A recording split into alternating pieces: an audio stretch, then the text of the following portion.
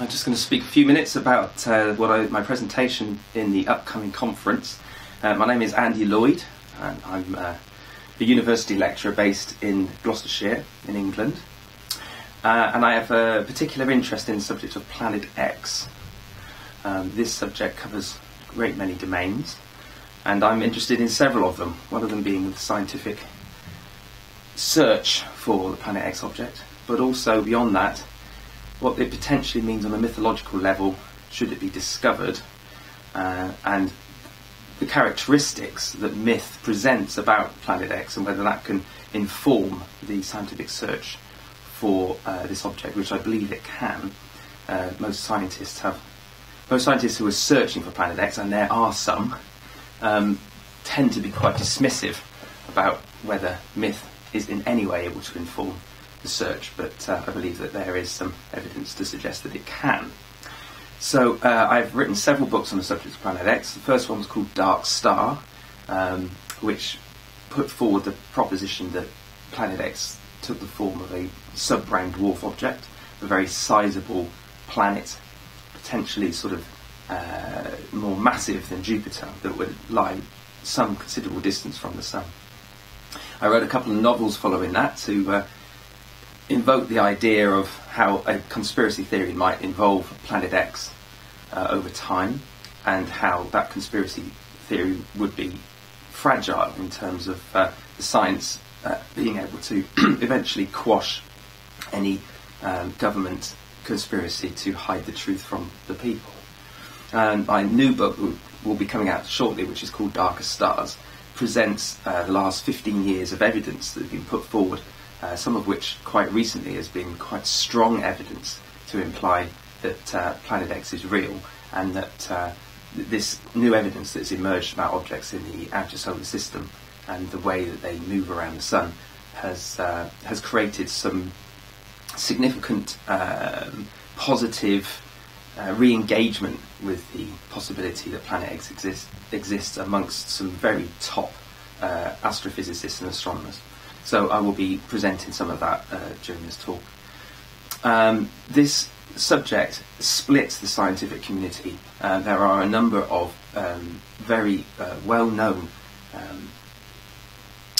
planet hunters or object hunters out in the outer solar system who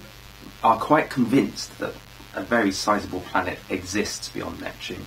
And they, in equal measure, have a huge number of skeptics who argue that they are mistaken, and that the evidence they're coming forward with can have other plausible explanations, and that there's no need to invoke the existence of Planet X. But what's important here is that across the internet, where discussions of Planet X are rife, it is often forgotten that astronomers themselves are very keen to find out whether there is any truth in the possibility that such an object exists. So recently, in the last few years, Planet X has been kind of rebranded to be known as Planet 9, and the reason it's called Planet 9 is because the original 9 planets in the solar system have been reduced to 8, with the planet Pluto being reduced to a dwarf planet. And to somehow compensate for the loss of Pluto, Planet X, which could denote 10, but actually just denotes unknown, has become Planet 9. And this rebranding is an effort to remove the subject away from the controversial nature of Planet X in the media, which generally is regarding a doomsday planet, a planet that's is incoming and is going to cause apocalyptic collisions and catastrophe and earth changes, pole slips and all kinds of things. So astronomers don't like to be associated with that kind of rumour mill, and do not actually, even the ones who are even slightly serious about Planet X, they don't believe that there is an incoming planet coming towards us right now. If one exists, it is some considerable distance away. Nonetheless, I'm very interested in this planet because for me, I first got interested in this through the work of Zecharia Sitchin, who was discussing an object known as Nibiru, And for me, I believe this to be a plausible scenario. I don't necessarily agree with everything that Zecharia Sitchin wrote. I think he probably extended his analogy too far. But it does seem to me that his concept of a Planet X object in a comet-like orbit, which returns into the inner solar system on a routine, albeit quite long period basis, could explain an awful lot about us and about our planet and about our civilization. And I'm very interested in whether such a planet could be habitable, scientifically habitable, and whether that habitability could lead to the possibility that out in the very outer solar system there is another intelligent civilization which is connected to ours, which is removed from it, but has some deep connection to ours which we are generally unaware of.